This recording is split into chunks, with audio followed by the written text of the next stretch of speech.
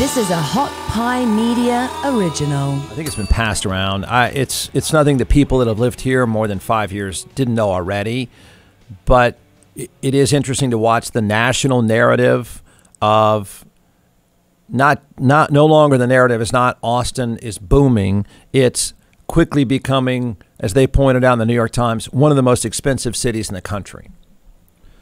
I mean, that's a pretty quick turnaround from everyone's moving here because it's less expensive to, oh, wait a second, it's becoming one of the most expensive places. And I asked the billion-dollar question, and that is, so obviously it's getting more expensive, but growth is still happening.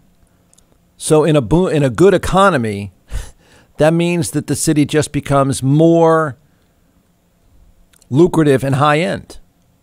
In other words, the same number of people are going to keep moving here. They just have a lot more money. I mean, I think that's pretty obvious. So there's the narrative that's not, oh, it's booming. It's booming and it's getting more expensive. That tipping point that we kept talking about, Austinites would say, yeah, sooner or later when it gets to this point and it gets this expensive, then the whole thing is going to turn. It's not turning. It's not turning. That just means richer people are coming. This is a remarkable. So then that means this. I wish them well again. Today, another story, another attempt, another discussion. Sincere as it may be, Austin City Council is meeting again today and discussing ways to make the city more affordable. Blah, blah, blah. Okay. I don't know. I hate to repeat the same thing for 20 years now, but I think at the end of the meeting, after you have the breakout session and get some bagels and coffee, I think you're going to look at enough charts and go, damn it. Demand is high. Oh, no. I just don't think you can fix that demand thing unless we want to start scaring people off, unless you want to somehow get them to go away and not want to come here. I think it's going to take care of itself. But some stuff has come out. This is a remarkable number. I mean, think about this. This is going back to 2011 in Austin. So the calculation is there are 33,000 fewer homes than the number of jobs created. I mean, yeah, that would make prices go up. But I mean, that's remarkable. I mean, think these are Austin problems, right? The rest of the country is talking about crime and stuff like that. And we're talking about we have more jobs than homes. We make more jobs. Not we. People driving around make more jobs than we have homes. Number of jobs opening up, homes can't keep pace. And I don't even know enough about building houses. I'm the last person you want involved in that. They're sitting here now saying, and this is kind of an interesting take on it. So now the city is saying, and leaders are saying, and I'm not condemning them for the discussion. It's an Austin problem. We don't have major problems. We have problems like this, and that is, how do we make the place more affordable? It is an everyday, all day, 15-year discussion. Today's focus, they're now saying, is we need to build more houses. I don't know how doable that is. I don't know if that's even practical. In other words, they're saying, well, demand is just going to stay up here. Demand is at what, 180 people a day? Is that right? 180 a day. And for good reason, because number of jobs. I mean, this is a beautiful thing. I mean, we live in a city where you're making jobs, not government's making jobs, not the governor, not the mayor. You're doing it. Smart people are just making jobs. Money is circulating all throughout this city. New ideas all over the place. John McClellan is the co-founder and creator of ATX Hot Sauce in all 50 states, now in several retail outlets as well. So we're going to turn it over to the social media rock chef superstar, and we're going to walk through a few sauces and why you should buy. We've done beet heat, so we're second in line now for the tasting. Don't forget, everyone, go to atxhotsauce.com. So here we go. All right, so this one is our smoked habanero 5-pepper. We smoke habaneros with ancho, pasilla. Is that going to hurt? This one? No, this one's actually really, really good. Okay. This is like your traditional tapatía, but without the vinegar in it, right? And because of that fermentation process that we've talked about all the time. This one is great on sandwiches, pizzas, things like that. Great on hot wings. I think you're going to really like this one too, especially the smoky flavor with the adobe chipotle and the smoked habaneros. We actually smoked the habaneros before we. Does that go with the cab? This would not go with cab. This would go with the great Chenin Blanc, though. I teed you up with that one. Yeah, yeah.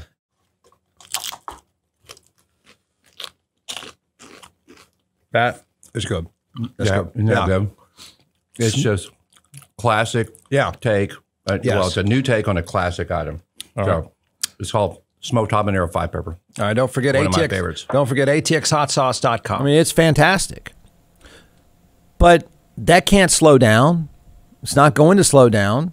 What are you going to do? Tell everybody, hey, listen, those of you meeting in a coffee shop today, maybe put that idea on hold for a few years. Don't hire anybody for a few years. I mean, we can't stop the amazing machine that is entrepreneurs in this city, smart people in this city, successful companies in this city. We can't stop them. We don't want to stop them. I know the Texas legislature acts like it, but this is the place that's making everything happen.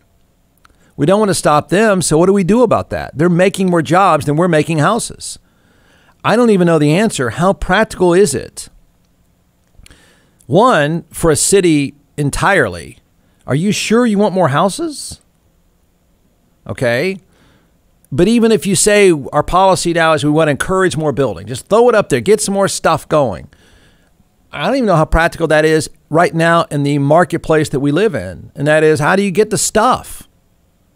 I mean, it seems to me it's pretty hard to get. The supply chain is pretty tight right now. I mean, is it practical to just say at 5 o'clock today, the Austin City Council says we want builders to make more?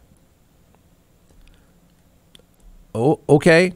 I don't even know. I mean, I'm not saying it's a terrible idea, because if supply keeps up with demand, price will level off. Can you make supply that much more available? Because that's what they're saying. They've given up on, finding ways to make it, policy to make it more affordable. That just doesn't exist. So now the focus is on what do we do to create more supply? And I'm not sure the average person driving around that's been here for some time would say, I want more houses. I want more apartment complexes. My God, there's a crane everywhere, right? It seems to me they're throwing them up pretty quickly. And oh, by the way, they're really expensive. And they're still selling. So you can, you cut back on zoning rules. I mean, it's a weird path, this path now to solve this giant Austin problem. What an enviable problem to have. Solve the Austin problem by just cutting back, making it easier to build more. Even then, I don't know if it'd keep up. I mean, I don't know of any other city. I don't know how common that stat is, but I doubt there are many places, certainly not in Texas, but I doubt there are many places that have had for almost, 9 years now, 10 years, more jobs by far than houses created. So you can say, you guys, no more red tape, no more zoning issues. I don't know. I mean, just throw it up wherever. Just get a house out there as fast as possible. Okay. Looks to me like those giant buildings going up downtown everywhere. Looks to me like they're trying, and they're moving pretty fast. But that's where it is now. The argument, the political argument, the policy argument has moved from we're going to make it more affordable to we're just going to get out of the way and let people throw up more houses. And more apartments, I guess. And you got 180 people a day, you better move fast, right? The issue is, I think what we're finding out, this is what I think is the if you want to call it an ugly side of this, it's not just that 180 people are coming a day. I don't even know if it's entirely fair to say we're not building enough housing. What's happening is the 180 people are the 180 that can afford expensive housing. It doesn't feel like the market is about mid-level housing. It feels like the market is that lucrative. And I don't blame them. If you throw up a skyscraper and you're selling these, 800 square feet for $1 million and you sold all 100%, what would you do? From the Hot Pie Media Studios in Austin, Texas, it's The Jeff Ward Show. Listen at jeffwardshow.com.